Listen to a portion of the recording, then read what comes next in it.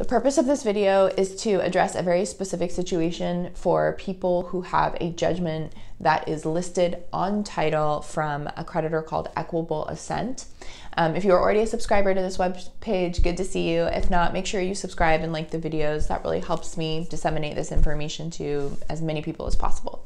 So if you have questions about what a title report is or what I'm talking about related to a judgment, other videos here will help you for that. If you are somebody who knows you have a judgment on title from Equable Ascent, this video is for you. So if you in some way got into some debt with a company called Equable Ascent, at some point they probably sued you, maybe you replied, maybe you didn't, but in some way they got a judgment that's been placed on title. When a judgment is placed on title, it has to be paid if you decide to sell the home or refinance or do something. And so I've been running into some clients who have a judgment from a creditor called Equable Ascent. If you Google them online, you will see that they closed. So the creditor, Equable Ascent, you can't call them up, you can't ask them for a payoff statement, you can't ask them any information about the judgment. They're done, they're closed. So your first step when you see something from Equable Ascent is, okay, this is going to be a little bit of a battle. If you have the resources to hire an attorney to figure out where to get a payoff statement from, you should probably do that. It can be a lot of work. If you don't have the resources, hopefully this video is helpful. What you will see on the title report, in addition to the creditor being Equable Ascent, is that there will be an attorney's office listed for the creditor, typically. That means the attorney's office who filed that judgment against you on behalf of Equable Ascent in some way probably still exists.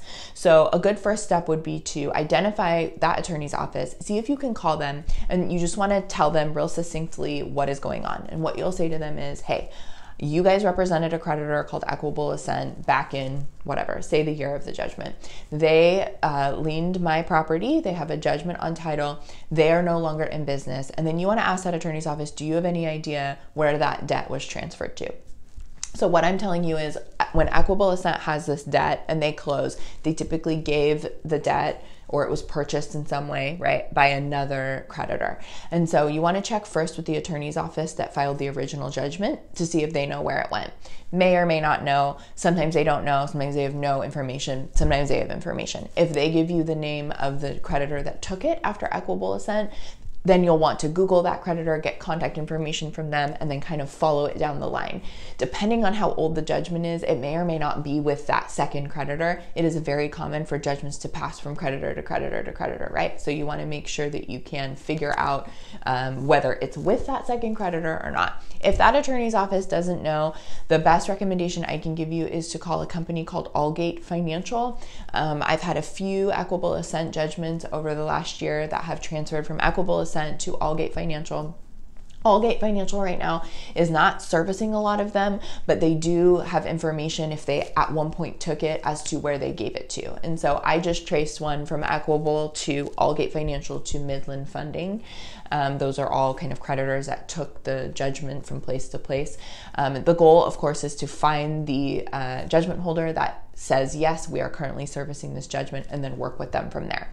Now, there are a couple more things to understand. I'm not going to get too much in detail in this video, but a lot of these types of judgments are very, very, very negotiable. So I don't want homeowners out there to think that they definitely have to pay the full amount owed, especially if it's been transferred through all of these servicers. You really want to partner with an attorney or figure out how to negotiate the judgment on their own. They've been buying the debt. They don't anticipate collecting on it. And so don't be one of these people that's like, oh, they've added all this interest, I owe all this money, I'll just pay them off without seeing if we can negotiate it lower. There also might be some legal problems in the transfer between these judgment holders that you might want to review with an attorney to see what your leverage is. But please understand, if you have an Equable Ascent judgment, they're closed, you need to find where it went. Once you find where it went, you need to see what you can do to negotiate it. And as time passes, I will try and post as many videos as I can on how you can kind of negotiate your own debt. But yeah, if you have one of these old, weird kind of credit judgments that have passed through multiple servicers, make sure you're understanding that you can in some way try and negotiate it so you don't have to maybe pay the full amount. Good luck.